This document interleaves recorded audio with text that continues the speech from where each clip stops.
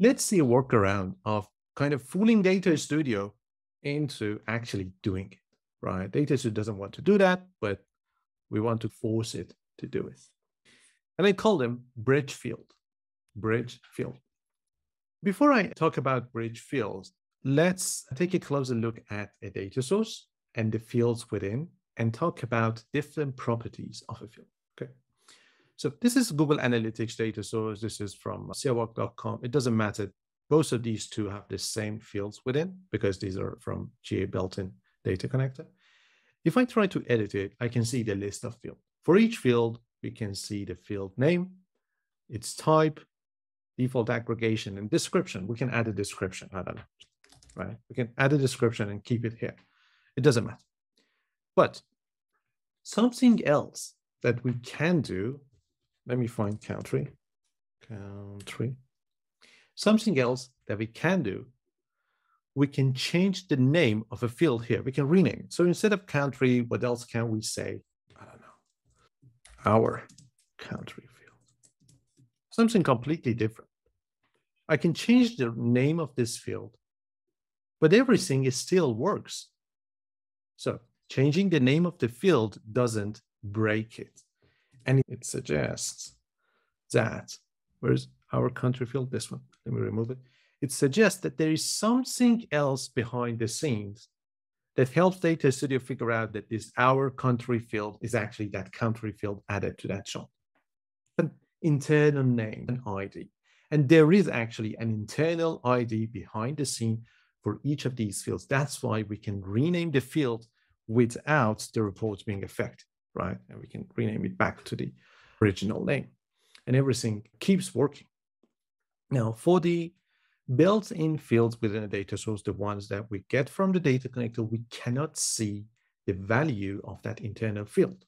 We cannot see that. But for the fields that we create ourselves, we can actually see. Okay. So now in this one and in this one, these are based on Google Analytics. Let's try to create a new field. When I want to create a new field, I click add a field. I get field name and I get formula. Do you notice anything else? Yes, a field ID. Yep, field ID.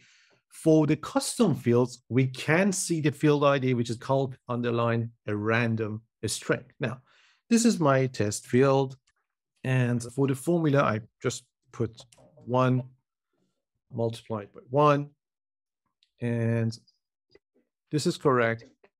And now we can change the field ID to whatever we want. Test field. So back to where I was. We can see the field ID.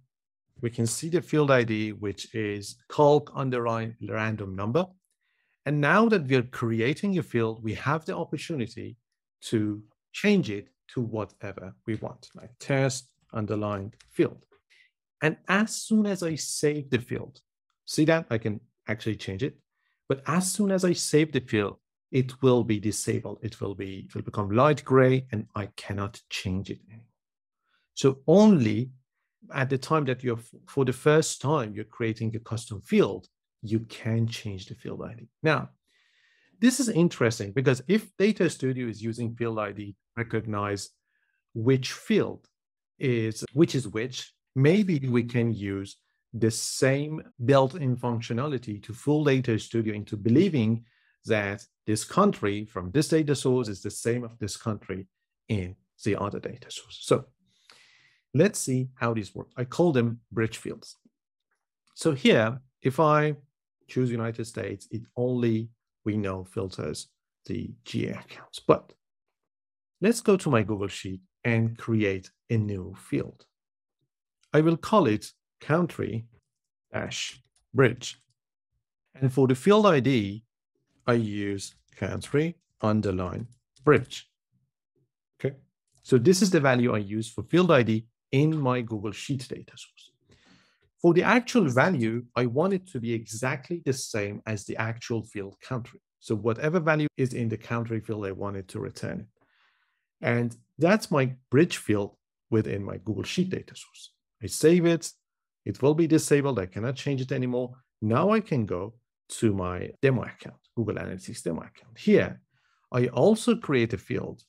This time, I call it country underline bridge 02.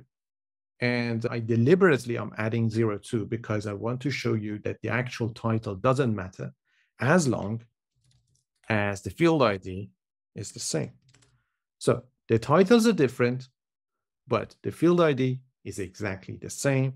I have the value of country here as well. So this is the same field. We recreated the country field, but we made sure that the field IDs, the internal field IDs, are the same. Now, if I apply, instead of country, our bridge field to the drop-down connector, and I change it here, which one of these charts should be affected? Can you guess that? The ones with the bridge field. Let's see. I choose United States. This one that contains the bridge field with that field ID gets updated. The Google Sheet, which has a country with that same field ID, gets updated.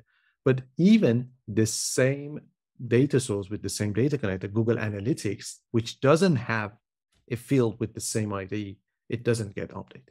Unless I come here and I create another one, quickly country, bridge 03, country, bridge, and country. Okay. If I have the same field in my third data source, again, this will be limited. Isn't it nice? There are times that we have campaigns. So we are following a similar campaign naming structure on Google ads, Microsoft ads, Facebook ads, in different places. And maybe in the offline sales, we also have the same campaign names, but there are different data sources. One is coming from Facebook, one is coming from Google, one is coming from our CRM, one is coming from a Google Sheet. And this is the only way right now that we can use a single drop-down menu to filter all of our data sources to show us the values for that entity. Okay. Any questions about this one?